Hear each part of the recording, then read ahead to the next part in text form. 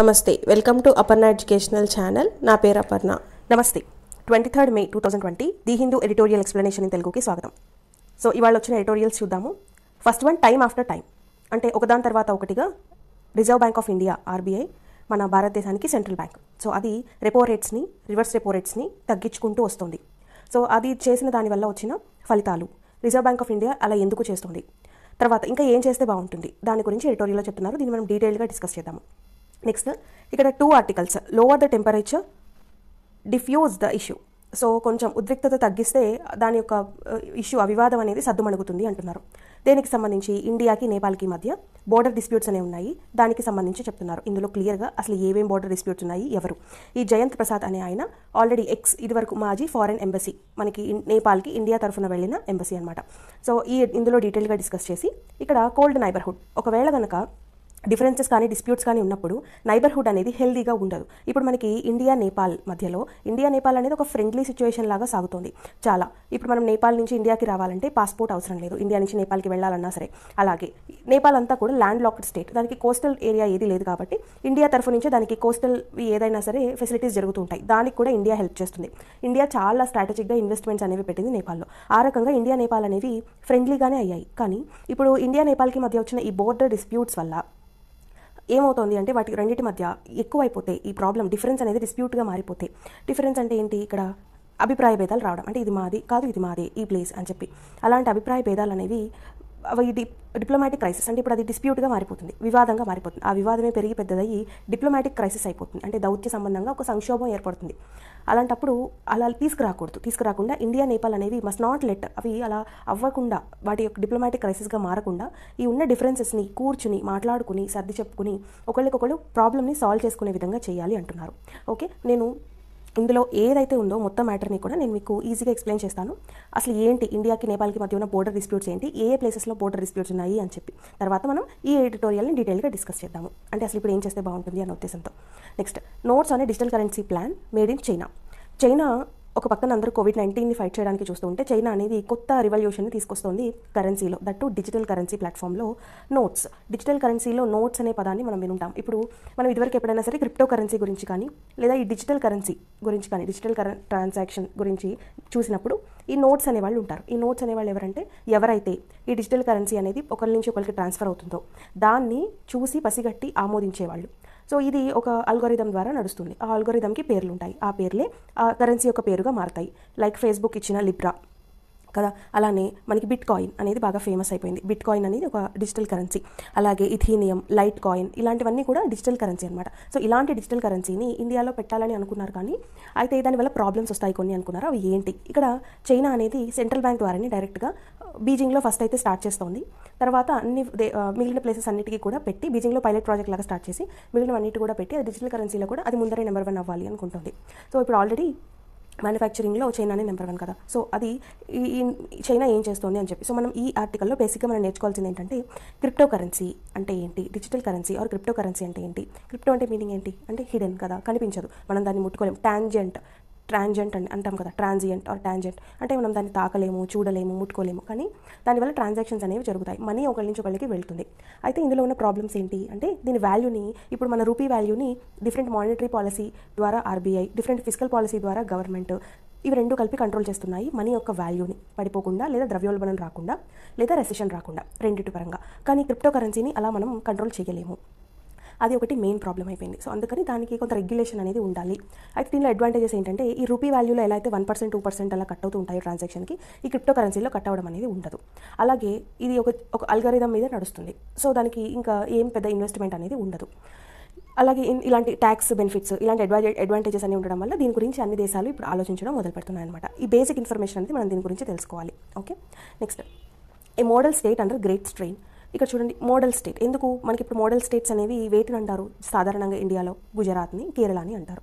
కేరళని దేని గురించి అన్నారు అంటే మనం చదివాం కదా, పంచాయత్ ఎంపవర్మెంట్లో అది నెంబర్ 1 అని చెప్పి. కానీ గుజరాత్ బిజినెస్ని బాగా డెవలప్ చేసి దానికి ఉన్న రిసోర్సెస్ అన్నింటినీ బాగా యూజ్ చేసుకుని ఒక గుజరాత్ మోడల్ అనిపించుకునే విధంగా అందరికీ ఆదర్శంగా నిలిచింది. సో అలాంటి గుజరాత్ స్టేట్లో ఇప్పుడు కోవిడ్-19కి సంబంధించి నెంబర్ ఆఫ్ కేసెస్ అనేవి బాగా పెరిగిపోతున్నాయి.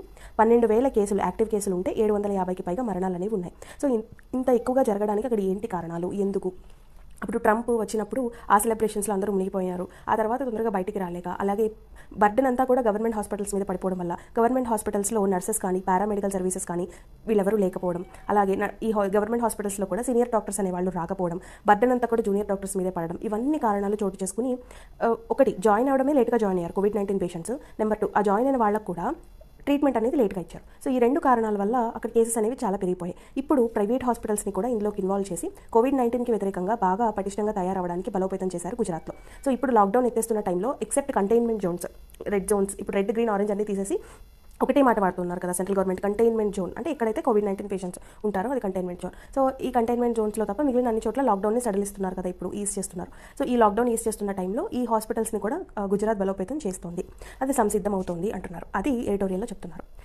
సో ఇప్పుడు మనం డీటెయిల్గా డిస్కషన్ అనేది స్టార్ట్ చేద్దాము. ఫస్ట్ మనం ఇండియా నేపాల్కి సంబంధించిన బోర్డర్ డిస్ప్యూట్స్ ఏంటో చూద్దాము. ఓకే, చాలా ఈజీగానే ఉంటుంది, జస్ట్ కొంచెం కాన్సన్ట్రేట్ చేయండి. ఇండో నేపాల్ బోర్డర్ డిస్ప్యూట్ అసలు ఏమేంటివి? ఇండియాకి నేపాల్కి బోర్డర్ డిస్ప్యూట్స్ అనేవి 2 ఏరియాస్లో ఉన్నాయి. అవి ఏంటివి అంటే 2 ఏరియాస్ మనకి ఇండియాకి నేపాల్కి బోర్డర్ పంచుకుంటున్నవి ఉత్తరాఖండ్, ఉత్తరప్రదేశ్ ఎక్కువగా బోర్డర్ పంచుకుంటుంది అనమాట. ఉత్తరప్రదేశ్, సిక్కిం, బీహార్, వెస్ట్ బెంగాల్. సో ఈ 5 రాష్ట్రాలు కూడా నేపాల్తో మనం బోర్డర్ని పంచుకుంటున్నాం. అందులో ఉత్తరప్రదేశ్ ఎక్కువ, ఉత్తరాఖండ్తో మొదలయ్యి వెస్ట్ బెంగాల్, సిక్కింతో ఎండ్ అవుతుంది. ఆ ఆర్డర్ మనం గుర్తు చేసుకుంటే. సో అలా ఎండ్ అయినప్పుడు ఇక్కడ రెండు చోట్ల ప్రాబ్లం వస్తుంది. ఒకటి ఉత్తరాఖండ్లో ఉన్న ఒక ప్లేస్, ఆ ప్లేస్ పేరు ఏంటంటే కాలాపాని. అలాగే బీహార్లో ఉన్న ఒక ప్లేస్, ఆ ప్లేస్ పేరు ఏంటంటే సుస్తా. ఈ సస్తా, కాలాపాని, ఈ 2 ప్లేసులు మావంటే మావి అని చెప్పి ఇండియా నేపాల్ అనుకుంటున్నాయి. ఎందుకు అనుకుంటున్నాయి, కారణాలు ఏంటి, అసలు ఏం జరిగింది, చరిత్రలో ఏంటి అని చెప్తూ కొన్ని ట్రీటీ అంటే ఏంటి, ఒప్పందము. ఇక్కడ చూడండి, సుగాలి ట్రీటీ అంటున్నారు. ఇది ఎప్పుడు జరిగింది? 1816లో జరిగింది. 1816లో ఇండియా అనేది ఇండియా కాదు కదా, ఇప్పుడున్న డెమోక్రటిక్ ఇండియా కాదు, ఏంటది, బ్రిటిష్ పరిపాలిస్తున్న ఇండియా కదా. అప్పుడు జరిగిన ట్రీటీ, అప్పుడు బ్రిటిష్ ఇండియాకి నేపాల్కి మధ్య జరిగిన ఒప్పందం ఇది. సో అయితే ఇప్పుడున్న ఇండియాతో దానికి సంబంధం ఉండదు. ప్లస్ ఉన్నా కూడా ఇవి 2 ఎందుకు ఇది మాదంటే మాది అనుకుంటున్నాయో చూద్దాము. ఫస్ట్ వన్ కాలాపాని కదా, సెకండ్ వన్ ఏంటి, సుసస్తా, SUSDA. సో ఇప్పుడు మనకి ఈ 5 రాష్ట్రాలు అనేవి పంచుకుంటున్నాయి మన బోర్డర్ అనేది అనుకుంటున్నాము. సో ఈ బోర్డర్ ఎలా ఉంటుంది? బోర్డర్ ఏవైనా 2 రాష్ట్రాలకు కానీ 2 దేశాలకు కానీ 3 రకాలుగా బోర్డర్ ఉంటుంది. ఒకటి ల్యాండ్, అయితే ఈ ల్యాండ్ని డివైడ్ చేస్తారు, ఒక గీత గీస్తారు. మనం చాలా ఫన్నీగా కానీ లేదా ఒక స్ట్రేంజ్ ల్యాండ్ బోర్డర్స్ అనేవి చూస్తాము. కొన్ని చోట్ల ఒక ల్యాండ్ అనేది జస్ట్ ఒక గీత గీసి ఇది ఆ దేశం, ఇది ఈ దేశం అన్న దేశాలు కూడా ఉన్నాయి మన ప్రపంచంలో. అలాగే ల్యాండ్ బోర్డర్స్ అనేవి ఇప్పుడు మనకు ఉత్తరప్రదేశ్ ఏదైతే నేపాల్తో పంచుకుంటుందో ల్యాండ్ బోర్డర్, అదంతా కూడా ల్యాండ్ బోర్డర్, ప్రాబ్లం ఏం లేదు. సో సెకండ్ వన్ ఏంటి, మౌంటైన్స్. థర్డ్ వన్ ఏంటి, రివర్స్. సో 2 దేశాలని లేదా 2 రాష్ట్రాలని లేదా ఏవైనా 2 ప్రాంతాలని విడదీయడానికి ఉపయోగపడేవి ఏంటంటే ల్యాండ్, మౌంటైన్స్, రివర్స్. సో ఈ 3 ద్వారా చేస్తాము కదా. ఇప్పుడు 98% ప్లేసెస్లో మనకి ప్రాబ్లం లేదు. 98% ల్యాండ్ కానీ, మౌంటైన్ కానీ, రివర్ కానీ ఇండియాకి నేపాల్కి మధ్య ఉన్న ప్లేసెస్లో ప్రాబ్లం లేదు. ఒక్క 2% ఏరియా మాత్రమే ప్రాబ్లం ఉంటుంది. ఆ 2% ఒకటి ఇప్పుడు మనం ఉత్తరాఖండ్లో ఉంచుకోవాలనుకుంటున్న కాలాపాని, కానీ అది నేపాల్ నాది అంటుంది. ఇప్పుడు మన బీహార్లో ఉన్న సస్తా, అది కూడా నేపాల్ నాది అంటుంది. ఓకే, సో అది ఏంటో చూద్దాము. ఫస్ట్ కాలాపాని. ఈ కాలాపాని అనేది రివర్ ద్వారా విడదీస్తుంది. ఇక్కడ సస్తా కూడా రివర్ ద్వారానే విడదీస్తుంది. ఇవి 2 కూడా రివర్ ద్వారా వెళ్తున్న బోర్డర్స్. అయితే రివర్తో పాటు కొంత మౌంటైన్ కూడా ఉంది అనమాట. ఈ మౌంటైన్స్ అనేవి ఎలా ఉంటాయి, ఇలా కదా. మనకి టెక్టానిక్ ప్లేట్స్ అని చెప్పి ఒక థియరీ ఉంటుంది, మనం NCERT బుక్స్లో చదువుతాము. సో ఈ టెక్టానిక్ ప్లేట్స్ వల్ల ఇవి ఇలా ఫామ్ అయ్యాయి. ఇవి rugged mountains, young fold mountains అని చదువుతాం కదా. ఈ వీటి మధ్య గ్యాప్ అనేది ఉంటుంది. ఏంటి గ్యాప్ అంటే ఈ మౌంటైన్స్ అనేవి యాక్చువల్గా అడ్డంకులుగా ఉంటాయి. ఒక ప్లేస్ నుంచి ఇంకో ప్లేస్కి దాటడానికి కొండ ఎక్కి దిగాల్సిందే, పర్వతం ఎక్కి దిగాల్సిందే. కానీ ఈ మధ్యలో ఒక దారి ఉంటుంది. ఆ దారి ద్వారా అయితే వాటర్ అన్నా ఉంటుంది లేదా ల్యాండ్ అన్నా ఉంటుంది మనం ఈ ప్లేస్ నుంచి ఆ ప్లేస్కి వెళ్ళడానికి. So we can pass through that from one place to another place between these mountains. అలా పాస్ అయ్యేదాన్ని పాస్ అని పిలుస్తున్నారు. అలాగా మౌంటైన్ పాస్ అంటున్నారు. సో అలా ఈ కాలాపాని అనే ప్లేస్లో మనకి 2 ప్లేసెస్ ఉన్నాయి. ఒకటి లిపు లేక్ పాస్ అనేది ఒకటి, అలాగే ఓం పర్వత్ మౌంటైన్ అనేది. ఈ ఓం Parvat mountain, Lipu lake pass, ఇవి 2 కూడా మనకి చాలా ఇంపార్టెంట్ స్ట్రాటజిక్ ప్లేసెస్. అయితే అసలు ఈ లిపు లేక్ పాస్ నుంచి ఎందుకు స్ట్రాటజిక్ అంటే మనము చైనాతో కానీ నేపాల్తో కానీ ఏదైనా బోర్డర్ ఇష్యూస్ జరపడానికి కానీ ట్రేడ్ కానీ ఏదైనా జరపాలన్నా కూడా మనకి లిపు లేక్ పాస్ ద్వారానే జరుగుతుంది. అలాగే మనకి ఇప్పుడు మానస్ సరోవర్కి వెళ్ళడానికి లిపు లేక్ పాస్ ద్వారా, లిపు లేక్ పాస్ అనేది మానస్ సరోవర్ అంటే కైలాస పర్వతం అంటాం కదా, మానస్ సరోవరం. ఈ మానస్ సరోవరం కైలాస పర్వతానికి వెళ్ళడానికి ఈ లిపు లేక్ పాస్ అనేది గేట్వే. ఈ లిపు లేక్ పాస్ దగ్గర దాకా వెళ్తే ఇంకా అక్కడి నుంచి వెరీ ఈజీ అనమాట. అటు నుంచి రోడ్ వే చాలా బాగుంటుంది మానస్ సరోవర్కి వెళ్ళడానికి, కైలాస పర్వతానికి వెళ్ళడానికి. సో అవి మనకి కావాల్సింది. సో ఇప్పుడు ఏం చేశారు రీసెంట్గా, అసలు ఇప్పుడు ఇది ఎందుకు వచ్చింది అంటే ఇప్పుడు రీసెంట్గా గవర్నమెంట్ అనేది రోడ్ని వేసిందనమాట. ఎక్కడి నుంచి, దర్చులా అనే ఒక ప్లేస్ నుంచి, అది ఎక్కడుంది, ఉత్తరాఖండ్. మనం చెప్పుకున్నాం ఇప్పుడు ఉత్తరాఖండ్లోనే కదా ఈ కలాపాని అనే ప్లేస్కి డిస్ప్యూట్ జరుగుతుంది. ఈ ఉత్తరాఖండ్లో దర్చులా అనేది ఒక చిన్న టౌన్ అనమాట. ఆ టౌన్లో ఉన్న ప్లేస్ నుంచి ఒక 80 కిలోమీటర్ల పాటు రోడ్ వేసింది ఈ లిపు లేక్ పాస్ అనే ప్లేస్ దాకా. ఈ 80 కిలోమీటర్ల రోడ్డు కూడా చాలా కఠినతరమైన రోడ్డు. ఎందుకని అంటే అది నార్మల్గా సీ లెవెల్లో ఉండదు. సీ లెవెల్కి కొంత ఎత్తులో ఉండదు మన భూభాగం లాగా. ఇది సీ లెవెల్కి దాదాపు 6000 అడుగుల ఎత్తు నుంచి 17,000 అడుగుల ఎత్తు వరకు అంత ఇదిగా ఉందన్నమాట ఆ రోడ్. దాంతో ఈ 80 కిలోమీటర్ల రోడ్ని అతి కష్టంగా వేసింది గవర్నమెంట్, చాలా రిస్క్ తీసుకుని. కేవలం మన మానస సరోవర్కి తేలిగ్గా వెళ్ళడానికి, అలాగే మన స్ట్రాటజిక్గా అది చాలా ఇంపార్టెంట్ ప్లేస్ కాబట్టి మనకి అని చెప్పి. అలాగే ఈ కాలాపానీలో ఉందన్నమాట ఈ లిపు లేక్ అనేది. అలాగే కాలాపానీ అనే ప్లేస్లో ఇంకోటి కూడా ఉంది, ఏంటది ఓం పర్వత్ మౌంటైన్స్ అనేవి కూడా మనకి చాలా ముఖ్యం. ఆ మౌంటైన్స్ పై నుంచే మనము 1962లో వార్ జరిగినప్పుడు, ఇండియాకి చైనాకి మధ్య యుద్ధం జరిగినప్పుడు మనం ఓం పర్వత్ మౌంటైన్స్ పై నుంచి చూస్తే చైనా వాళ్ళ సైన్యం ఎంతవరకు వచ్చింది ఏంటి అన్నదాన్ని మనం తెలుసుకోగలిగాము. సో ఈ ఓం పర్వత్ మౌంటైన్ కానీ ఈ లిపు లేక్ పాస్ అనేది కానీ మనకి చాలా ముఖ్యమైనవి. సో ఈ కాలాపానీ అనేది మనది అని చెప్తున్నాము, రోడ్ కూడా మనం వేసుకున్నాము. అయితే వెంటనే నేపాల్ ఏం చేసింది, ఇప్పుడు మొన్న మే 8వ తారీఖున ఈ రోడ్ని ఓపెన్ చేశారు, ఇనాగరేట్ చేశారు మన కేంద్ర మంత్రి రాజ్నాథ్ సింగ్. అలా చేయగానే నేపాల్ ఏం చేసింది, లేదు కాలాపానీ ఇది మాది అని చెప్పి అది కొత్త మ్యాప్ అనేది సృష్టించి పెట్టుకుందనమాట. కాలాపానీ మాది అని చెప్పి కొత్త మ్యాప్ని పెట్టుకుంది. సో మరి ఎందుకు నేపాల్ కాలాపానీ నాది అంటోంది అనేది చూద్దాం. Okay, first one Kalapani. అయితే మనం ఒక రివర్ ద్వారానే రెండు డివైడ్ అవుతున్నాయి, ఈ కాలాపానీని ప్లస్ ఈ సుస్తా అనేవి రెండు కూడా అనుకుంటున్నాం కదా. ఈ కాలాపానీ అనేది కాళీ రివర్ ద్వారా డివైడ్ అయిన ప్లేస్. అంటే ఉత్తరాఖండ్లో ఒక నది డివైడ్ చేస్తుంది ఉత్తరాఖండ్ని నేపాల్ని, అంటే ఇండియాని నేపాల్ని, ఎస్పెషల్లీ ఉత్తరాఖండ్ దగ్గర. సో ఈ కాళీ అనే రివర్ ఇలా ఉంది. సో ఈ కాళీ అనే రివర్ డివైడ్ చేస్తున్నప్పుడు ఈ కాళీ రివర్ ఎంతవరకు ఉందో, అసలు ఒక రివర్ ఎలా ఫామ్ అవుతుంది, రివర్ అంటే దాని యొక్క పిల్ల కాలువతో పాటు ఫామ్ అవుతుంది కదా. ఇప్పుడు ఈ కాళీ రివర్ అనేది ఇలా ఉంది. ఓకే, సో ఇది చైనా, ఇది నేపాల్, ఇది ఇండియా అనుకోండి. ఓకే, ఇక్కడ మనకి ఈ కాలాపానీ అనే ప్లేస్ ఉంది, కాలాపానీ. సో ఇది మనకి కాళీ రివర్. సో నేను ఇవి గీసిందంతా రివర్, ఇది బోర్డర్ అనమాట, ఇది రివర్. సో దీనికి ట్రిబ్యూటరీస్ అనేవి ఇలా వస్తున్నాయి, రకరకాల ట్రిబ్యూటరీస్ ఉంటాయి ఒక్కొక్క నదికి. సో ఈ ట్రిబ్యూటరీస్తో కూడా కలిపి నదిగా తీసుకోవాలి, మీరు కేవలం ఈ మెయిన్ స్ట్రీమ్ని నదిగా తీసుకోరు అని చెప్పి నేపాల్ అంటోందనమాట. సో ఈ ట్రిబ్యూటరీస్తో కలుపుకుని మీకు బోర్డర్ గీసుకుంటే ఇలా వస్తుంది, ఇలా రాదు. సో మీరు బోర్డర్ ఇలా గీయాలి, ట్రిబ్యూటరీతో పాటు మొదలు పెట్టాలి, అప్పుడు నేపాల్ బోర్డర్ ఏమవుతుంది, ఇలా అవుతుంది నేపాల్ బోర్డర్. సో ఇలా అయినప్పుడు ఈ కాలాపానీ అనేది నేపాల్లోకి వెళ్ళిపోతుంది అని నేపాల్ అంటుంది. కానీ ఇండియా ఏమంటుంది, ట్రిబ్యూటరీస్తో పాటు డ్రా చేయరు, దానికి ఒక రూల్ ఉంటుంది, మెయిన్ రివర్ మాతో పాటే డ్రా చేస్తాము అని చెప్పి. అయితే ఈ రివర్, ఇది కాళీ రివర్ అనేది మీకు డివైడ్ చేస్తుంది అని చెప్పి చెప్పింది ఎవరు అంటే, ఇప్పుడు ఈ ఎడిటోరియల్లో ఇక్కడ చెప్తున్నారు కదా, 1816లో ఈ సుగాలి ట్రీటీ అనేది జరిగింది బ్రిటిష్ గవర్నమెంట్కి నేపాల్కి మధ్యలో అని చెప్పి. ఆ బ్రిటిష్ గవర్నమెంట్ చెప్పిందనమాట, కాళీ రివరే ఇదిగో ఇండియాని నేపాల్ని డివైడ్ చేస్తుంది అని చెప్పి. సో అప్పుడు చెప్పినప్పుడు ఈ బ్రిటిష్ గవర్నమెంట్ అనేది ట్రిబ్యూటరీస్తో పాటునా లేదా మెయిన్ రివర్ అనేది చెప్పలేదు. దానివల్ల అందులో అదలా ఉండిపోయింది. అందుకని ఇప్పుడు ఈ ఇండియా నేపాల్ అనేవి రెండు కూడా ఇదిగో ట్రిబ్యూటరీస్తో పాటు అనేమో నేపాల్ అంటుంది, కాదు మెయిన్ రివర్ అని ఇండియా అంటూ కాలాపానీ అనేది ఇది మాది అని అనుకుంటున్నారు. సో ఈ కాలాపానీ అనేది ఇప్పుడు 3 కంట్రీస్కి మధ్యలో ఉన్న స్ట్రాటజిక్ ప్లేస్, అంటే ఇది నేపాల్తో కలిపేసుకుని. సో అందుకని మీరు మా పర్మిషన్ లేకుండా మీరు అలా రోడ్ కన్స్ట్రక్ట్ చేయలేరు అంటుంది నేపాల్. సో అందుకని అంటే చైనా కూడా ఇండైరెక్ట్గా ప్రోద్బలం చేస్తుంది నేపాల్ని, అదిగో మీ టెరిటరీని ఎందుకు అలా ఇచ్చేస్తారు అనవసరంగా అన్న ఉద్దేశంతో కూడా ఉన్నాయన్నమాట. కొన్ని పొలిటికల్ ఇష్యూస్ కూడా జరుగుతూ ఉంటాయి కదా, అందుకని. సో అవన్నీ కూడా ఇందులో చెప్పారనమాట ఎడిటోరియల్లో, ఈ పొలిటికల్ ఇష్యూస్కి ఇన్ఫ్లుయెన్స్ అయ్యి కూడా నేపాల్ గవర్నమెంట్ అలా చేస్తుంది అని చెప్పి. సో ఇవన్నీ కారణాలు అనమాట ఈ కాలాపానీ. సో ఫైనల్గా కాలాపానీ అనేది మనకి చాలా స్ట్రాటజిక్ ఇష్యూ. మనం 1962లో ఇండియాకి చైనాకి మధ్య యుద్ధం చేసినప్పుడు కూడా ఈ కాలాపానీ అనే ప్లేసే మనకి చాలా స్ట్రాటజిక్ ప్లేస్ అయింది. ఈ కాలాపానీలో ఉన్న ఇటు ఏంటది లిపు లేక్ పాస్ ఒకటి, రెండోది ఈ ఓం పర్వత్ మౌంటైన్స్, ఇవి రెండింటి మన యుద్ధంలో బాగా ఉపయోగపడ్డాయి చైనా మీద మనం గెలవడానికి. సో అందుకని చైనా అనేది ఇప్పుడు అది సొంతం చేసుకుంటే లేదా మనకి కాకుండా చేస్తే దానికి బలం అవుతుందన్న ఉద్దేశం అనమాట. సో నేపాల్కి ఇండియాకి మధ్య ఇవి జరుగుతున్నాయి. ఇది కాలాపానీకి సంబంధించి మొత్తం హిస్టరీ. సో ఇది ఇప్పుడు మనం సాల్వ్ చేసుకోవాలి అని చెప్పి దీనికి సంబంధించిన ఇంటర్నేషనల్ ట్రీటీసు ఇవన్నీ ఉంటాయి. అక్కడ వాటితో కూడా తెలుసుకుని మాట్లాడుకుని ఇండియా చైనా అనేవి కూర్చొని బైలేటరల్గా, ఇక్కడ ఇచ్చారు చూడండి, ద మ్యాటర్ బెస్ట్ హ్యాండిల్డ్ బైలేటరల్గా ఇద్దరు, అంటే బైలేటరల్ అంటే ఇద్దరు కూర్చుని, ఇక్కడ ఇద్దరు ఎవరిది, ఇండియా నేపాల్, ఇద్దరు కూర్చుని మాట్లాడుకుని సాల్వ్ చేసుకోవాల్సిన విషయం ఇది, అంతే తప్ప ఏ ఒక్కరి ఇన్ఫ్లుయెన్స్కి గురవ్వకూడదు. అలా అని ఈ టెన్షన్స్ ఇలానే ఎక్కువైపోతూ ఉంటాయి. అంటే మీరు రోడ్ క్రియేట్ చేశారు, అదిగో వాళ్ళు ఇంకొకటి ఏదో చెప్పడం, ఇలా ఈ డిస్ప్యూట్ అనేది, ఈ డిఫరెన్సెస్ అనేవి డిస్ప్యూట్గా వెళ్ళి మనం ఇందాక ఎడిటోరియల్లో చెప్పుకున్నట్టు స్టార్టింగ్లో ఇది దౌత్యపరంగా ఒక సంక్షోభానికి, డిప్లొమాటిక్ క్రైసిస్గా మాత్రం మారకూడదు. అది ఈ కాలాపానికి సంబంధించింది. ఓకే, సో ఇక్కడ ఇంకొక ప్లేస్ చెప్పుకున్నాం కదా సస్తా అని చెప్పి, అంటే ఈ కాలాపానీ ఏమో కాళీ రివర్ అని చెప్పుకున్నాం. ఈ కాళీ రివర్ అని మొదలయ్యి మన ఇండియాలోకి వచ్చిన తర్వాత రివర్ అనేది దాని ప్లేస్ని బట్టి మార్చుకుంటూ ఉంటుంది. సపోజ్ ఫర్ ఎగ్జాంపుల్ మనకి ఏపీలో చూసుకుంటాము, కృష్ణా రివర్ ఉంటుంది, అది అలా ఫ్లో అవుతూ ఉంటుంది. అది రకరకాల ప్లేసెస్లోకి వెళ్ళినప్పుడు దాని పేరు మారిపోతూ ఉంటుంది, అంటే వేరే ట్రిబ్యూటరీస్ అవి కలిసినప్పుడు దానికి పేరు మారిపోతుంది. ఇప్పుడు బాసరలో గోదావరిని గంగా అని పిలుస్తారు, అంటే ఒక్కొక్క ప్లేస్ని బట్టి ఒక్కొక్కటి అలా పిలుస్తారు అనమాట. ఇప్పుడు కావేరి, తపతి, అలాగా చాలా పేర్లు అనేవి మారుతాయి అనమాట ప్లేస్ని బట్టి. సో ఇక్కడ ఈ కాళీ రివర్ అనేది స్టార్ట్ అయ్యి ఇండియాలోకి వచ్చిన తర్వాత ఇండియాలో దాని నేమ్స్ అనేవి కూడా మారిపోతూ ఉంటాయన్నమాట. మనం దాన్ని రివర్ శారద అని కూడా పిలుస్తాం. సో ఇప్పుడు ఈ సస్తా అనేది కూడా ఉంది కదా, ఈ సస్తా అనేది బీహార్లో ఉందన్నమాట. ఈ ప్లేస్ మనం బీహార్లో ఉన్న ఒక డిస్ట్రిక్ట్లో ఉంది ఈ ప్లేస్. ఇది కూడా ఇది కాదు, ఇది నేపాల్ది అంటుంది. మరి ఇక్కడ ఏంటి వచ్చింది ప్రాబ్లమ్ అంటే, ఈ సస్తా అనేది ఒక రివర్ ఒక రివర్ డివైడ్ చేస్తుంది కదా రెండింటిని, అది ఏం రివర్ అంటే నారాయణి రివర్. ఈ నారాయణి రివర్ నేపాల్ నుంచి స్టార్ట్ అవుతుంది పైనుంచి, మన ఇండియాలోకి వచ్చేసరికి దాన్ని మనం గండక్ రివర్ అని పిలుస్తాము.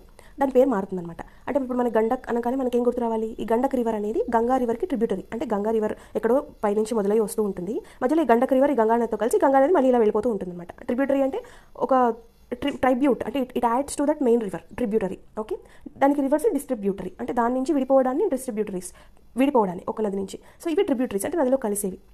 సో మనకి ఇక్కడ గండక్ అనగానే మనకు గుర్తొస్తుంది అది గంగా రివర్ యొక్క ట్రిబ్యూటరీ అని చెప్పి. ఓకే, ఇప్పుడు ఇలా ఉంది కదా మనకి, ఏంటది ఇప్పుడున్న మనకి గండక్ రివర్ లేదా నారాయణి రివర్. సో ఈ రివర్ ఇలా వచ్చినప్పుడు మనకి ఇక్కడ సుసాన్ అనే ప్లేస్ ఉంది. సో ఇది సుసాన్. సో అప్పుడు మనకి సేమ్ ఇలాగే ఈ 1816లో ఈ ట్రీటీ జరిగినప్పుడు మొత్తం అంతా బోర్డర్ అనేది డిసైడ్ చేసింది బ్రిటిష్ గవర్నమెంట్ నేపాల్ మీద గెలిచి 1816లో బ్రిటిష్ ఇండియా అనేది. సో అప్పుడు గెలిచినప్పుడు బ్రిటిష్ ఇండియా అనేది చెప్పింది, ఇదిగో ఇదొక రివర్ ఉంది కదా ఇక్కడ, ఈ రివర్ అనేది గండక్ రివర్ లేదా నారాయణి రివర్. ఈ నారాయణి రివర్కి ఈస్ట్ అంటే తూర్పు వైపుగా ఉన్నదంతానేమో ఇండియా, అలాగే ఈ వెస్ట్ వైపు ఉన్నదంతా కూడా నేపాల్ అని చెప్పింది ఇది బ్రిటిష్ గవర్నమెంట్ అనేది. సరే ఓకే అని చెప్పారు. తర్వాత ఏమైంది, అప్పుడు ఈ సుసాన్ అనే ప్లేస్ ఉంది కదా, ఈ ప్లేస్ అనేది ఇదిగో అప్పుడు ఆ రివర్ ఇలా ఉండేది, ఈ సుసాన్ అనే ప్లేస్ ఇక్కడ ఉండేది. సో అప్పుడు ఈ సుసాన్ అనే ప్లేస్ అనేది నేపాల్లో ఉంది.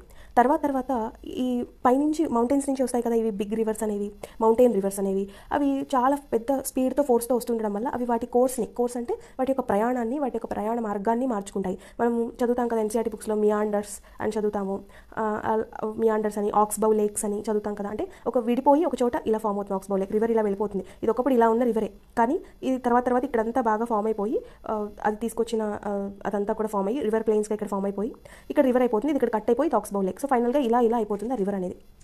సో అప్పుడు అలా మారిపోవడం వల్ల ఇక్కడ ఏమైంది, ఫస్ట్ ఇలా ఉంది కదా, ఇవి వెస్ట్ సైడ్ అంతా కూడా నేపాల్ అనుకున్నారు, ఈస్ట్ సైడ్ అంతా కూడా ఇండియా అని చెప్పారు. సో ఇప్పుడు సుసాన్ ప్లేస్ అనేది ఇక్కడ ఉండిపోయింది. కానీ తర్వాత రివర్ దాని కోర్స్ మార్చుకుని ఇది ఇలా వెళ్ళిపోయింది అనమాట. రివర్ ఏంటది, ఈ నారాయణి రివర్. ఓకే, ఈ నారాయణి లేదా గండక్ రివర్ ఇలా మారిపోవడం వల్ల ఈ రివర్ అనేది ఇప్పుడు ఇది రెండింటికి బోర్డర్ కదా, అప్పుడు ఈ సుసాన్ అనే ప్లేస్ అనేది ఇండియాలోకి వచ్చేసింది. సో అప్పటి నుంచి ఈ సుసాన్ అనే ప్లేస్ ఇండియాలోనే, బీహార్లోనే డిస్ట్రిక్ట్లోనే ఉంది ఇప్పటికి. సో ఇప్పుడు నేపాల్ ఏమంటుంది, స్టార్టింగ్లో అలా లేదు కదా, తర్వాత రివర్ అనేది మారింది, సో అప్పుడు మీరు ఎలా తీసుకుంటారు అని అంటుంది ఇండియా. అది అప్పుడు మనం అలా లేదు కదా, రివర్ ఎలా ఉంటే మనం అలా ఫాలో అవ్వాలని చెప్పి ఇండియా అంటుంది.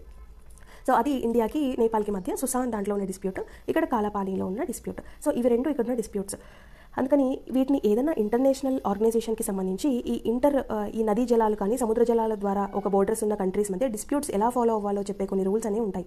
సో వాటన్నిటిని పెట్టుకుని ఈ రెండు కంట్రీస్ కూడా వాటి యొక్క డిప్లొమసీ పాడవ్వకుండా ఫ్రెండ్లీ నైబర్హుడ్ని మెయింటైన్ చేస్తూ బోర్డర్ ట్రబుల్ ఏదైతే ఉందో దాన్ని ఇండియా అండ్ నేపాల్ మధ్యలో is a matter best handle బైలాటరల్లీ. రెండు కూర్చుని హ్యాండిల్ చేసుకోవడమే బెస్ట్ త్రూ క్వైట్ డిప్లొమసీ, మంచి దౌత్య సంబంధాలతో దాన్ని సాల్వ్ చేసుకోవాలి అని చెప్పి ఇందులో చెప్తూ దాని హిస్టరీ అంతా చెప్తున్నారనమాట. ఇప్పుడు ఏంటి, 1816లో ఈ సుగాలి ట్రీటీ నుంచి స్టార్ట్ చేసి 1962లో మనం ఇండో పాకిస్తాన్ యుద్ధం జరిగినప్పుడు ఈ లిపు లేక్ పాస్ దగ్గర మనం మన సైన్యాన్ని కూడా మోహరించడం, అలాగే 2015లో మనం ఈ Indo Tibetan force border protection ITBP అంటాం, ఐటీబీపీని మనం ఇక్కడ మోహరించాం, ఇక్కడ ఈ కాలాపానీ ప్లేస్లో.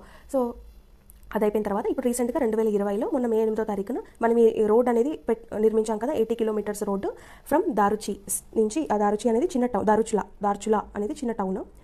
ఏ స్టేట్లో, ఉత్తరాఖండ్ స్టేట్లో దార్చులా అనే చిన్న స్టేట్ నుంచి 80 కిలోమీటర్స్ రోడ్ అనేది వేసాము. అది మానసరోవర్కి ముఖద్వారంగా ఉన్న లిపు లేక్ పాస్ ద్వారా.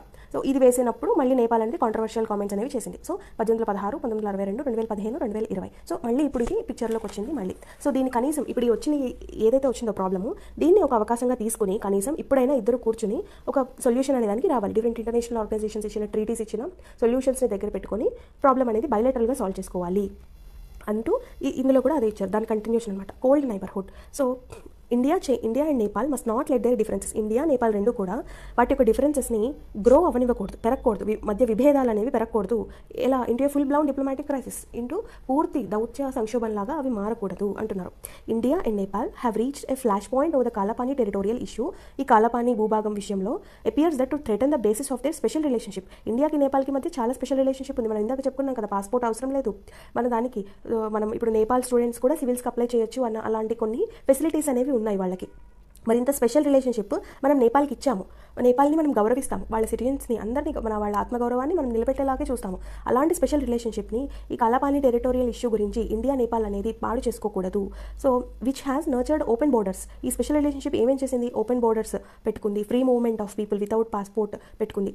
సో ఈ Nepal prime minister KP Sharma ఓలీ టుక్ న్యూఢిల్లీ. ఈ రీసెంట్గా ఆయన ఈ మంత్లో అగ్రెసివ్ కామెంట్స్ అనేవి చేశారు ఈ కాలాపాని ఇష్యూ మీద, especially over the inauguration of A motorable road. ఈ మోటరబుల్ రోడ్ ఏదైతే వేసామో మనము ఈ దర్చులా టౌన్ నుంచి లిపులేక్ పాస్కే 80 కిలోమీటర్స్ రోడ్డు, దాని ఇనాగ్రేషన్కి సంబంధించి కొన్ని అగ్రెసివ్ కామెంట్స్ అనేవి ఇచ్చారు నియర్ డిస్ప్యూటెడ్ కాలాపాని ఏరియా దగ్గర. So which is used by Indian pilgrims to Kailash Manas Sarovar. So Indian pilgrims use చేసి కైలాష్ మానస్ సరోవర్ యాత్రకి సంబంధించిన రోడ్ అది. ఫర్ ఇండియాకి the Lipulekh pass has always been a part of road to Tibet. మనకి లిపులేక్ పాస్ అనేది ఎప్పుడు కూడా ఈ టిబెట్కి ఒక మార్గం లాగే ఉందన్నమాట. ఈ మానస్ సరోవర్ టిబెట్లో ఉంది కదా, టిబెట్ అనేది చైనా అండర్టేకింగ్లో ఉంది. సో ఈ టిబెట్లో ఉంది Manas Sarovar. So and was mentioned as one of the border passes for trade in 1954 agreement with China. ఈ 1954 అగ్రిమెంట్ ప్రకారము మనం ఈ చైనాతో ఒప్పందం పరుచుకున్నాం, మనం ఈ రోడ్డుకి యూస్ చేసుకుంటాము టిబెట్ అని చెప్పి, which was also రీఅఫర్మ్డ్ in another agreement 2015లో.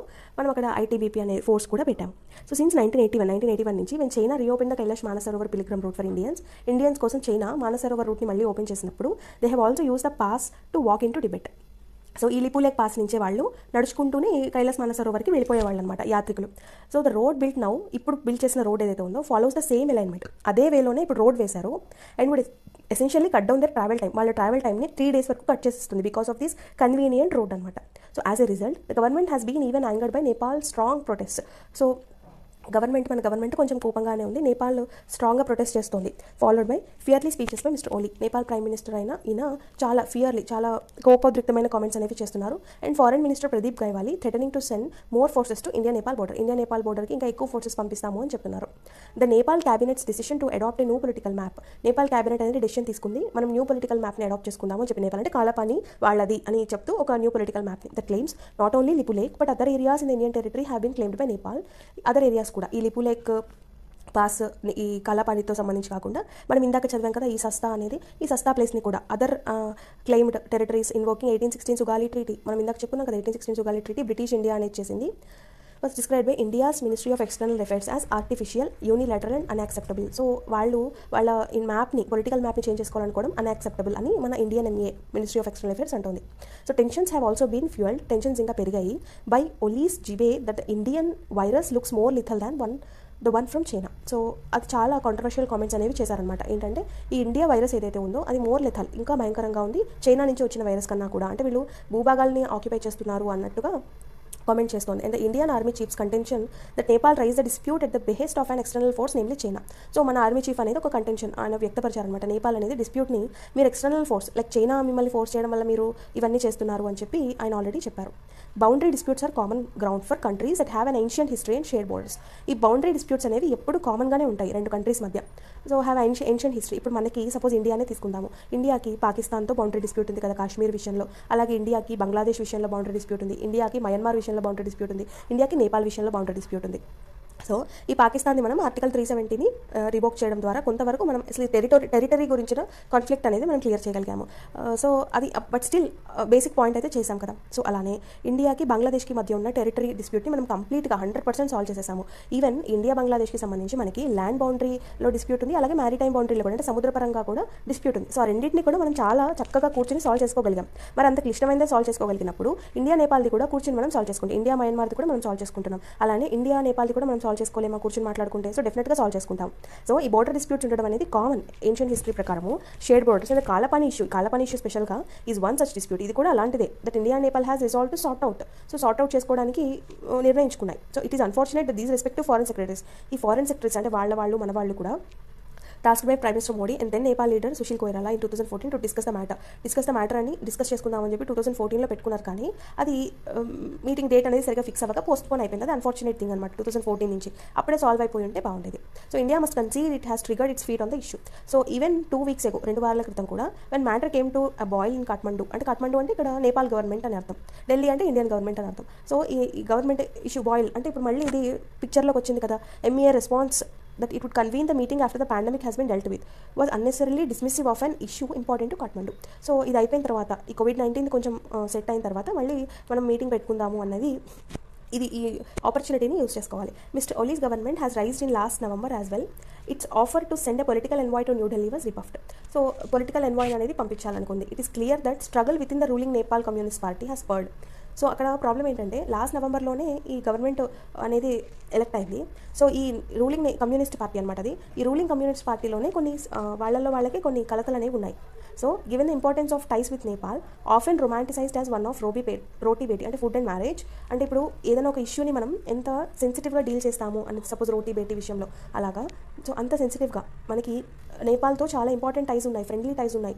అలాంటిది మనం ఎంత సెన్సిటివ్గా డీల్ చేయాల్సిన విషయం అనమాట. India must not delay dealing. So ఈ డీలింగ్ అనేది దాన్ని డిలే చేయకూడదు. ఇప్పుడు పిక్చర్లోకి మళ్ళీ వచ్చింది కాబట్టి ఈ ఆపర్చునిటీని యూస్ చేసుకోవాలి. And at a time when it already has its hands full with the pandemic and face of with China in Ladakh and Sikkim. Already ఇప్పుడు చైనాతో కూడా మనకి చాలా బార్డర్ డిస్ప్యూట్స్ ఉన్నాయి కదా, అక్సాయ్ చిన్ ప్లేస్లో కానీ గిల్గిట్ బాల్టిస్తాన్కి సంబంధించి కానీ. సో ఇలాంటి ఉన్నప్పుడు ఇప్పుడే ఉన్నా కానీ ఆల్రెడీ మనకి ఈ డిస్ప్యూట్స్తోనే ఉన్నప్పుడు ఇది కూడా ఇంకొక డిస్ప్యూట్ ఎందుకు, దీన్ని మనం సాల్వ్ చేసుకోవాలి అది ఎడిటోరియల్లో చెప్తున్నారు. ఓకే, నెక్స్ట్ ఇది చూద్దాం. టైమ్ ఆఫ్టర్ టైం, ఒకదాని తర్వాత ఒకటి. The RBI might have played out it's hand for now. అంటే might have played out, RBI might have చేసింది, బహుశా చేసినట్టే ఉంది. ఏంటది? It's hand for played out it's hand. Played out it's hand అంటే మనం జనరల్గా కార్డ్స్ ఆడేటప్పుడు యూస్ చేస్తారనమాట ఈ మాట. మన కంప్లీట్ ఎఫర్ట్స్ పెట్టడం, మనం చేయగలిగినంత చేయడం, మాక్సిమం మనకి ఏది ఉండాలో అది చూసుకొని అక్కర్లేని తీసేయడం. సో మాక్సిమం ప్లే చేసింది with the latest repo rate cut. ఏం చేసింది ఇప్పుడు లేటెస్ట్గా రెపో రేట్ అనేది 40 basis points అనేది కట్ చేసి 1.15% అనేది తగ్గించింది. కరెక్ట్. సో అది చేయగలిగినంత చేసింది అని చెప్తున్నారు. The RBI has once again stepped up to the plate. Stepped up to the plate అంటే వన్స్ అగైన్ మళ్ళీ అది ఒక ప్రాబ్లం వచ్చినప్పుడు దాన్ని ఎలా 100% కరెక్ట్గా ఎలా రియాక్ట్ అవ్వాలో అలా రియాక్ట్ అవ్వడాన్ని stepped up to the plate అంటారు. సో ఆర్బీఐ అనేది మళ్ళీ ఇంకోసారి అలా రియాక్ట్ అయింది at the right time, correct time with right measures that will reduce the cost of capital. Cost of capital అంటే ఏంటి? క్యాపిటల్ అంటే మనం తీసుకున్న కొంత మొత్తం, దానికి మనం చెల్లించే కాస్ట్. ఏదైనా ఒక మొత్తానికి మనం ఏం చెల్లిస్తాము? ఇంట్రెస్ట్ చెల్లిస్తాము. ఇంట్రెస్ట్ ప్లస్ ఈఎంఐ కదా. సో ఈ ఇంట్రెస్ట్ ప్లస్ ఈఎంఐ అంటే నెల నెల దానికి ఇంత డివైడ్ చేసి ఇన్ని సంవత్సరాలకి డివైడ్ చేసి ఇంట్రెస్ట్ని ప్లస్ నెల నెల దాని షేర్ ఎంతనో అంత పెట్టి ఆ రెండింటిని కలిపి ఈఎంఐ విధంగా మనం నెల నెల కడతాం కదా. సో దాన్ని కాస్ట్ ఆఫ్ క్యాపిటల్ అంటారు. అది ఈ కాస్ట్ ఆఫ్ క్యాపిటల్ మీద ఉన్న దాన్ని రెడ్యూస్ చేయడానికి అండ్ ఈజ్ ద ఫినాన్షియల్ బర్డెన్ని తగ్గించడానికి on the business due to the extended lockdown వల్ల ఈ ఫినాన్షియల్ బిజినెస్ అన్ని పడిపోవడం వల్ల ఫినాన్షియల్ బర్డెన్ ఎక్కువైంది. సో వాళ్ళు నెల నెల వాళ్ళు కట్టాల్సిన ఈఎంఐలు అంటే ఇంట్రెస్ట్ ప్లస్ అసలు మొత్తంలో భాగం కూడా కట్టలేని టైంలో వాళ్ళకి హెల్ప్ చేసే విధంగా మెజర్స్ అనేవి తీసుకుంది ఆర్బీఐ. సో అదే ఇక్కడ చెప్తున్నారు. With Fridays repo rate cut off 40 basis points. Friday రోజు 40 basis points అనేది కట్ చేసింది RBI. Has shaved of 1.15% points from the rate chart in the 58 days since lockdown began. అంటే 40 basis points అనేది cut చేసింది కదా ఇప్పుడు. So bringing the repo rate down to 4%. అంటే ఇప్పుడు 4%కి వచ్చింది. అంటే 4.4% ఉన్నదాన్ని 40 basis points అంటే 100కి 40 పాయింట్లు తగ్గించడం. అంటే ఎంత పర్సెంటేజ్? 0.4% కదా. సో 0.4% తగ్గిస్తే 4.4లో 0.4 తగ్గిస్తే ఎంత? 4 points. అలాగా మొత్తం అది ఎంత తగ్గించింది ఇప్పటి వరకు? 1.15 అంటే 5.15% ఉంది రెపో రేటు మనకి లాక్డౌన్ స్టార్ట్ అవ్వక ముందు 58 days బ్యాక్. ఆ 5.15% ఉన్నదాన్ని ఇప్పుడు అది ఏం చేసింది? 4%కి తగ్గించింది. అంటే మొత్తం 1.15% అనేది తగ్గించింది. మొన్న చేసిన మెజర్ ఏంటంటే నిన్న చేసింది 40 basis points తగ్గించింది. సో 4.4% ఉన్నదాన్ని 4%కి తగ్గించింది. Bringing the repo rate down to 4% and the reverse repo rate to 3.3. Reverse repo రేట్ని 3.35%కి తగ్గించింది. సో రెపో రేట్ అంటే ఏంటి? రెపో రేట్ అంటే బ్యాంక్స్ అనేవి ఆర్బీఐకి కట్టాల్సిన ఇంట్రెస్ట్ అమౌంట్. బ్యాంక్స్ ఆర్బీఐకి ఇంట్రెస్ట్ ఎందుకు కట్టాలి అంటే బ్యాంక్స్ అనేవి ఆర్బీఐ నుంచి కొంత మనీ అనేది తీసుకుంటాయి. సో తీసుకున్నప్పుడు దానికి వడ్డీ అనేది కట్టాలి. సో అలా వడ్డీ కట్టాల్సి వచ్చినప్పుడు అవి ఎంత వడ్డీ అయితే కడతాయో the rate at which they pay the interest for that money that have taken from the RBI, దాన్ని రెపో రేట్ అంటాం. రివర్స్ రెపో రేట్ అంటే అవి వాటి దగ్గర ఉన్న ఎక్కువ నిల్వల్ని ఆర్బీఐ దగ్గర పెట్టి ఆర్బీఐ దగ్గర నుంచి కొంత ఇంట్రెస్ట్ అనేది తీసుకుంటాయి బ్యాంక్స్. సో దాన్ని రివర్స్ రెపో రేట్ అంటే ఆర్బీఐ బ్యాంక్స్కి కట్టే ఇంట్రెస్ట్ రేట్. సో రెపో రేట్ని తగ్గించింది, రివర్స్ రెపో రేట్ని తగ్గించింది. ఇప్పుడు ఏమవుతుంది? రెపో రేట్ని తగ్గించింది అంటే ఆర్బీఐ బ్యాంక్స్కి కట్టాల్సిన ఇంట్రెస్ట్ అనేది తగ్గించింది కదా. అంటే ఇప్పుడు బ్యాంక్స్ కూడా ఆర్బీఐకి కట్టాల్సిన ఇంట్రెస్ట్ అనేది తగ్గింది. ఇప్పుడు బ్యాంక్స్ ఇంట్రెస్ట్ అనేది తగ్గినప్పుడు బ్యాంక్స్ దగ్గర మనీ అనేది ఎక్కువగా ఉండిపోతుంది. ఇంట్రెస్ట్ రేట్ తగ్గింది కాబట్టి వాటి కొంత మనీ అనేది సేవ్ అవుతుంది. ఓకే, బ్యాంక్స్ దగ్గర. సో ఈ మనీని పోనీ అవి సేవ్ చేసుకుని ఆర్బీఐ దగ్గరే సేవ్ చేసుకుందామా అనుకుంటే లేదు, రివర్స్ రెపో రేట్ కూడా తగ్గించేసింది. అంటే ఆర్బీఐ కూడా ఎక్కువ ఇంట్రెస్ట్ ఇవ్వదు. సో ఇప్పుడు వీటికి రెపో రేట్ తగ్గించడం వల్ల వచ్చిన లాభంని కమర్షియల్ బ్యాంక్స్కి ఆర్బీఐ దగ్గర దాచుకోవడానికి వల్ల కూడా లాభం లేదు. కాబట్టి బ్యాంక్స్ని ఏం చేయమంటోంది ఆర్బీఐ? మీరు వేరే ఎవరికైతే అవసరం ఉంటాయో ఈ బిజినెస్ డెవలప్మెంట్ వాళ్ళకి కానీ వాళ్ళ క్యాపిటల్ ఎవరికైతే అవసరం ఉంటుందో వాళ్ళకి మీరు లోన్స్ ఇవ్వండి అని బ్యాంక్స్ దగ్గర ఆ మనీ ఆడేలాగా, ఆ మనీ ఉండేలాగా చేసే మానిటరీ పాలసీ మెజర్స్ అంటాము. సో మానిటరీ పాలసీ ఇన్స్ట్రుమెంట్స్ అన్నీ కూడా ఈ repo rate, reverse repo rate అనమాట. అది చేసింది ఇప్పుడు ఆర్బీఐ. సో విత్ దిస్ దీనివల్ల ఇట్ డస్ అపియర్ దట్ ఏం అర్థమవుతుంది మనకి, ఇక్కడ central bank may have played out it rate cut card. ఆ రేట్ కట్ కార్డ్ని బాగా ప్లే చేస్తుంది, అంటే ఎలా మార్చాలో అలా మార్చింది కరెక్ట్గా ఫర్ నౌ ఇప్పుడున్న పరిస్థితికి. As Prudence would dictate it reserve some leverage from the future. Prudence అంటే ఏంటి? ప్రూడెన్స్ అంటే మన భవిష్యత్తుని మంచిగా తీర్చిదిద్దుకోవడం, భవిష్యత్తుని దృష్టిలో పెట్టుకుని విజ్ఞతతో ఆలోచించడం అనమాట. ప్రూడెన్స్ అంటే కరెక్ట్ మీనింగ్ విజ్ఞత. సో ఆ విజ్ఞతతో ఆలోచించి రిజర్వ్ సమ్ లివరేజ్, అది వాళ్ళకి కొంత వెసులుబాటు అనేది ఇచ్చి ఈ ఎకనామిక్ కండిషన్స్ని ఇంకా డిటోరేట్ అంటే ఇంకా క్షీణించిపోకుండా ఉండేలాగా చేస్తుంది. In fact these are those who believe that the latest cut may be no more than a sentiment booster as economic activity as it's Nadir. Economic activity అనేది ఇట్స్ నాదిర్ అంటే లోవెస్ట్ పాయింట్, అట్టడుగు స్థానంలో ఉంది కదా. అసలు ఎకనామిక్ యాక్టివిటీస్ అనేవి జీరో ఉన్నాయి లాక్డౌన్లో. సో అలాంటి టైంలో ఇవి చాలా బాగా పనిచేస్తాయి. They are not many investment proposals on the ఎన్విల్ that may benefit from the lower interest rate. Investment కాకుండా ఇప్పుడు ఉన్న వాళ్ళని ఎగ్జిస్టింగ్ బారోవర్స్ని కాపాడేలాగా ఉంటుంది. Existing borrowers may be the only beneficiaries of the rate cut. So కొత్తగా ఇన్వెస్ట్మెంట్స్ కాకుండా existing బారోవర్స్కి కాపాడేలాగా ఉంటుంది ఈ rate cuts at this point, ఈ టైంలో. దట్ సెట్ అంతే కదా. ఇప్పుడు మనకి ఎగ్జిస్టింగ్ బారోవర్స్కి కొంత వెసులుబాటు అనేది, అంటే ఇప్పుడు మీరు మొరటోరియం అనే ఫెసిలిటీ ఇచ్చారు కదా, ఈ మొరటోరియంని 3 months ఇచ్చారు, కానీ ఇప్పుడు దాన్ని ఇంకో 3 months పెంచి ఆగస్ట్ దాకా, అంటే March April May 3 months first ఇచ్చారు, జూన్ జూలై ఆగస్ట్ దాకా ఇప్పుడు సెకండ్ మొరటోరియం ఇచ్చారనమాట. సో అలా మొరటోరియంని పెంచితే సో బ్యాంక్స్కి కట్టాల్సిన మనీ తగ్గుతుంది. ఆ మనీని ఇప్పుడు ఆర్బీఐ రిపో రేట్ రివర్స్ రిపో రేట్ ద్వారా బ్యాంకుకి మిగులు ద్వారా బ్యాంక్స్ భర్తీ చేసుకుంటాయి. అలాగే మిగిలిన మనీని ఎవరికైనా అవసరం ఉంటే బారో పరంగా అవి ఇస్తూ ఉంటాయి అనమాట. ఇంతే కాకుండా మనం ఆల్రెడీ ఆత్మనిర్భర్ అభియాన్ పేరుతో కొన్ని బూస్టింగ్స్, క్రెడిట్ గ్యారంటీస్ కూడా ఇచ్చింది కదా గవర్నమెంట్. దానికి ఇప్పుడు ఆర్బీఐ ఈ మానిటరీ పాలసీ చేంజెస్ కూడా యాడ్ అవుతాయి అనమాట. So that set RBI deserves a Pat on the back. So RBI దాని వెన్ను తట్టి సబాష్ అనడానికి అర్హురాలుగా ఉంది ఇప్పుడు RBI for listening to feedback over some of it's moves initiated earlier during the lockdown. So లాక్డౌన్కి ముందు చేసిన మూవ్స్కి వచ్చిన ఫలితాలని ఆర్బీఐ విని దాని ప్రకారమే ఇప్పుడు పావుల్ని కదిపింది. So thus the extension of the repayment moratorium on loan is welcome. So అందుకని ఏం చేసింది, మొరటోరియంని ఎక్స్టెండ్ చేసింది కదా. అంటే మేము కట్టలేము, ఇప్పుడున్న పరిస్థితుల్లో ఇన్కమ్ లేదు అన్న విషయంలో a large portion of commercial borrowers have availed themselves of the moratorium. Commercial borrowers అందరూ కూడా మొరటోరియంని అవైల్ తీసుకున్నారు. కానీ రిటైల్ బారోవర్స్ ఎవరు కూడా ఈ మొరటోరియంని బిగ్ వేలో తీసుకోలేదు. ఫర్ ఎగ్జాంపుల్ చూద్దాం, మార్చ్ 24వ తారీఖు నుంచి లాక్డౌన్ వచ్చింది కదా, అంటే మార్చ్ నెల శాలరీ, అంటే ఏప్రిల్ 1st తారీఖు వచ్చే శాలరీ అందరికీ వచ్చింది, మే 1st శాలరీ అందరికీ వచ్చింది, జూన్ 1st శాలరీ కూడా వచ్చింది. జూన్ తర్వాత నుంచి ఇప్పుడు కంపెనీ స్టార్ట్ అవుతున్నాయి కదా అందరికీ, వాళ్ళకి ఏం చెప్తున్నారంటే మేము 50% శాలరీ ఇస్తాము కొంతమందికి, సో కొంతమందికి 30% శాలరీయే 70% శాలరీ ఇస్తాము, 30% కట్ చేస్తామని చెప్తున్నారు. సో ఫస్ట్ టైం అంతా ఫుల్గా వస్తున్నాయి కాబట్టి ఎవరు మొరటోరియం పెట్టుకోలేదు. కానీ ఇప్పుడు ఈ శాలరీతో వాళ్ళు లోన్ కట్టలేరు కాబట్టి ఇప్పుడు మళ్ళీ ఈ రిటైల్ బారోవర్స్ కూడా కొంతమంది మళ్ళీ మొరటోరియంని పెట్టుకునే అవకాశం ఉంటుందన్నమాట. సో అలాంటి వాళ్ళ కోసం ఇది ఎక్స్టెండ్ చేసింది RBI. So at going forward they may be more opting for it given that the extended lockdown has lift May business in షాంబల్స్. ఈ బిజినెస్ అన్నీ కూడా షాంబల్స్ అంటే మనం చదువుకున్నాం ఆల్రెడీ, అగమ్య గోచరంగా ఉండడం, దిక్కుతోచిన పరిస్థితుల్లో ఉండడం. సో ఈ బిజినెస్ అన్నీ అలాగే ఉన్నాయి. ఈ లాక్డౌన్ ఎక్స్టెండ్ చేశారు, లాక్డౌన్ 4.0 కదా ఇప్పుడు. సో అలా సాలరీస్ కూడా either not have been paid are being disbursed with delays. కొంతమందికి సాలరీస్ ఇవ్వట్లేదు, కొంతమందికి లేట్గా ఇస్తున్నారు, కొంతమందికి డిఫర్మెంట్స్ అంటున్నారు, కొంతమందికి కటింగ్స్ అంటున్నారు. సో అందుకని RBI has also shown empathy.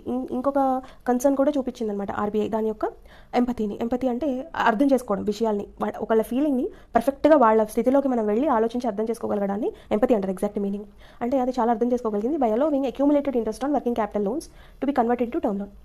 ఇప్పుడు ఈ వర్కింగ్ క్యాపిటల్స్కి ఇంట్రెస్ట్ అనేది ఉంటుంది కదా. వర్కింగ్ క్యాపిటల్ అంటే ఏంటి అంటే ఇప్పుడు నార్మల్గా బేసిక్గా ఇందాక చెప్పుకున్నట్టు క్యాపిటల్గా కొంత తీసేసుకుంటారు, దానికి ఇంట్రెస్ట్ అనేది ఉంటుంది, దానికి పే చేసుకోవడానికి ఇంట్రెస్ట్ ప్లస్ ఇది ఈఎంఐ లాగా పెట్టుకుని దానికి మొరటోరియంని ఇచ్చింది. అది ఒకటే ఆప్షన్ అనమాట. ఇక్కడ సెకండ్ వన్ ఏంటంటే వర్కింగ్ క్యాపిటల్ అంటే నార్మల్గా ఇప్పుడు నార్మల్ పీపుల్ అందరికీ కూడా సేవింగ్స్ బ్యాంక్ అకౌంట్స్ ఉంటాయి, కానీ బిజినెస్కి ఏముంటాయి, కరెంట్ అకౌంట్స్ ఉంటాయి. కరెంట్ అకౌంట్స్లో ఓవర్ డ్రాఫ్ట్ ఫెసిలిటీ ఉంటుంది కదా.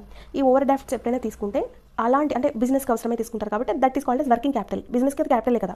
సో ఇలాంటి వర్కింగ్ క్యాపిటల్ని అవి వాటికి ఏముంటుంది మరి, వాటికి కూడా రీపేమెంట్ ఉంటుంది, ఇంట్రెస్ట్ ఉంటుంది కదా. సో దాన్ని ఏం చేసింది, ఈ అక్యూములేటెడ్ ఇంట్రెస్ట్ ఏదైతే ఉంటుందో దాన్ని వర్కింగ్ క్యాపిటల్ లోన్స్ మీద ఉన్న దాన్ని టర్మ్ లోన్ కింద కన్వర్ట్ చేసింది. సో దానివల్ల ఏమవుతారు, borrowers would ఐదర్వైజ్ have been faced with the daunting prospect of paying up their interest dues in 1 shot at the end of moratorium period. So ఈ borrowers అందరూ కూడా ఇప్పుడు ఒకవేళ అలా చేయకపోతే, ఇప్పుడు టర్మ్ లోన్ కింద మనం కన్వర్ట్ చేయకపోతే, ఈ బారోవర్స్ అందరూ ఈ లాక్డౌన్ అయిపోగానే, ఈ మారటోరియం పీరియడ్ అయిపోగానే వాళ్ళు ఒకేసారి ఇంట్రెస్ట్ అంతా కూడా పే చేయాల్సి వస్తుంది కదా, ఎందుకని అది వర్కింగ్ క్యాపిటల్ ఓవర్ డ్రాఫ్ట్ కాబట్టి. సో అలాంటి ప్రాబ్లం లేకుండా దాన్ని మళ్ళీ టర్మ్ లోన్ కింద కన్వర్ట్ చేసింది.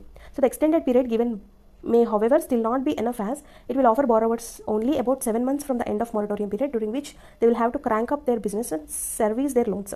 సో ఇప్పుడు మనకి 7 months అంటే ఇంకా వాళ్ళకి 7 months టైం ఉంటుంది. ఇప్పుడు వరకు మొత్తం 6 months ఇచ్చినట్టు, ఆల్రెడీ ఫస్ట్ 3 months చెప్పింది, ఇప్పుడు 3 months ఎక్స్టెండ్ చేసింది. సో నెక్స్ట్ ఫినాన్షియల్ ఇయర్ అంటే మార్చ్ 31 లోపు, అంటే నెక్స్ట్ మంత్ April 1 లోపు ఇవన్నీ క్లోజ్ చేయాల్సి ఉంటుంది. సో మరి అప్పుడు వీళ్ళకి 7 months కదా టైం ఉండేది, ఇక్కడ నుంచి March 31 లోపు, ఆగస్ట్ నుంచి March 31 లోపు. సో ఈ 7 monthsలో వాళ్ళకి టైం సరిపోదేమో. సో అందుకని, ఎందుకంటే వాళ్ళు మళ్ళీ పుంజుకోవాలి, లాక్డౌన్ మొత్తం జీరో తెచ్చేసింది అందరినీ. సో వాళ్ళు మళ్ళీ పుంజుకుని మళ్ళీ అంత లోన్స్ కట్టే కెపాసిటీ రావడానికి మేబీ ఈ మారిటోరియం పీరియడ్ సరిపోదేమో, దాన్ని ఇంకా పెంచాల్సిన అవసరం ఉంటుంది. So the RBI could have put off accumulated interest repayment by 1 year. So దాన్ని ఇంకా 1 yearకి పెంచాల్సి ఉంటుంది. It might well find it self on situation where it is forced to offer another extension in next few months. Maybe next few మంత్స్లో అలాంటి పరిస్థితి వస్తుందేమో దానికి.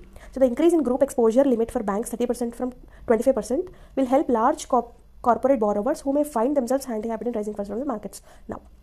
అంటే ఇప్పుడు గ్రూప్ ఎక్స్పోజర్ లిమిట్ అంటే ఏం లేదు. ఇప్పుడు సపోజ్ నేనున్నాను, నా పేరు అపర్ణ కదా, నా పేరు మీద ఒక 4-5 కంపెనీలు ఉన్నాయి అనుకుందాము. సో ఈ 4-5 కంపెనీలకి కూడా నాది ఇప్పుడు గ్రూప్ ఆఫ్ కంపెనీస్. సో ఈ గ్రూప్ ఆఫ్ కంపెనీస్ అంతటికి కలిపి ఇంత మాత్రమే ఇవ్వాలి లోన్ అని చెప్పి ఉంటుంది.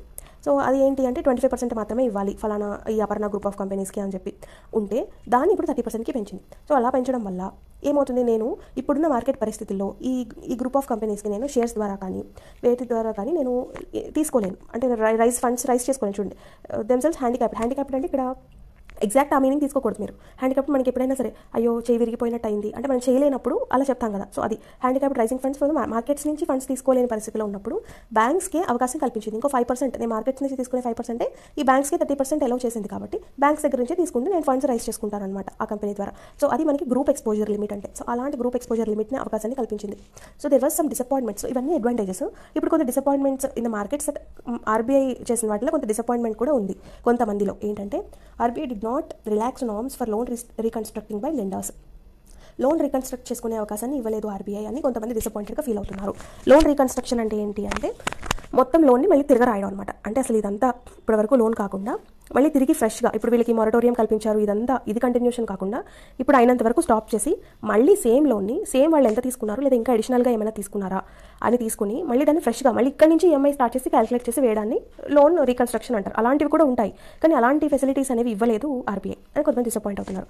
The central bank has played it's cards well here because it is no way of knowing the true extent of distress now. అయితే సెంట్రల్ బ్యాంక్ అనేది ఇప్పటివరకు పరిస్థితి మార్కెట్లో ఎలా ఉందో దాన్ని బట్టి ప్లేడ్ ఇట్స్ కార్డ్స్ వెల్, అది ఎంత చేయాలో అంత చేసింది. ఇప్పుడు లోన్ రీకన్స్ట్రక్షన్ లాంటివి చేయాలన్నా మార్కెట్ పరిస్థితి ఎంతవరకు ఉంది, the true extent of distress, అక్కడ ప్రాబ్లమ్ లోతు ఎంత ఉంది అనేది ఇంకా తెలియనప్పుడు ఏం చేయలేదు కదా బ్యాంక్ కూడా. So hence it will be difficult to propose the right reconstructing norms. So ఎలా రీకన్స్ట్రక్ట్ చేయాలి అనే నార్మ్స్ని నియమాలు పెట్టుకోవడానికి అది కొంచెం కష్టం. ఇంకా అసలు వాట్ మార్కెట్ ఎగ్జాక్ట్గా ఏంటనేది తెలియనప్పుడు. సో అందుకని chances are that this may well form part of RBI's next announcement. So అందుకని నెక్స్ట్ అనౌన్స్మెంట్లో ఈ లోన్ రీకన్స్ట్రక్షన్ కానీ లేదా ఇంకా 1 year వరకు మొరటోరియం పెంచడం కానీ ఇంకా ఇలాంటివి కూడా వచ్చే అవకాశం ఉంటుంది RBI నెక్స్ట్ దాంట్లో కూడా. అది ఇందులో చెప్తున్నారు. ఓకే, ఇవి వాళ్ళు వచ్చే ఎడిటోరియల్స్ అన్ని. హోప్ మీకు అర్థమైందని అనుకుంటున్నాను. అలానే అపర్ణ టెలిగ్రామ్ ఛానల్లో మీకు ఎర్లీ మార్నింగ్ 6 o'clock లోపే హిందూ పేపర్ అనేది అవైలబుల్ ఉంటుంది. ఎవరైనా ఇంకా కావాలంటే అందులోంచి మీరు డౌన్లోడ్ చేసుకోవచ్చు. Okay, so don't waste your time. ఏదో ఒకటి కొత్త విషయం రోజు నేర్చుకోవడానికి ప్రయత్నించండి. రాయడం ప్రాక్టీస్ చేయండి. సో దట్ మీకు ఇప్పుడు మనం ఏవైతే డిఫికల్ట్ వర్డ్స్ నేర్చుకున్నామో అవి గుర్తుపెట్టుకోండి. అట్లీస్ట్ కొన్ని ఇప్పుడు step up to the plate, played out it's hand, ఇలాంటివి గుర్తుపెట్టుకోండి. ఒకచోట రాసుకోండి. మీరు యూస్ చేయకపోయినా ఎప్పుడైనా వచ్చినప్పుడు కన్ఫ్యూజ్ అవ్వకుండా ఉంటారు. సపోజ్ బ్యాంక్ ఎగ్జామ్స్ రాసే వాళ్ళు డిస్క్రిప్టివ్లో వచ్చినా కానీ లేదా మనం ఏదైనా ఒక ఎకానమీకి సంబంధించిన ఆర్టికల్స్ కానీ ఏమైనా చదువుతున్నప్పుడు టఫ్ వర్డ్స్కి భయపడకుండా ఉంటామన్నమాట. సో అది అలాంటివన్నీ కూడా కొత్తవి నేర్చుకోవడానికి ట్రై చేయండి. సో ఏదో ఒక దాని గురించి. ఓకేనా, don't waste your time, be productive. ఏది చేసినా ప్రొడక్టివ్గా చేయండి. Thank you so much, have a nice day.